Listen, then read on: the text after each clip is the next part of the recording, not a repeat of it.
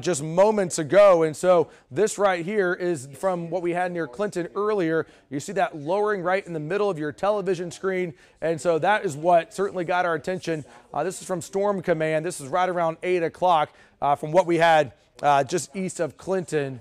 And again, this was live on air. There it is right there in the middle. Really got to use those lightning strikes to be able to really get a good, a better perspective of this. But there it is right there. That was what we had on here on KOCO from field meteorologist Michael Armstrong.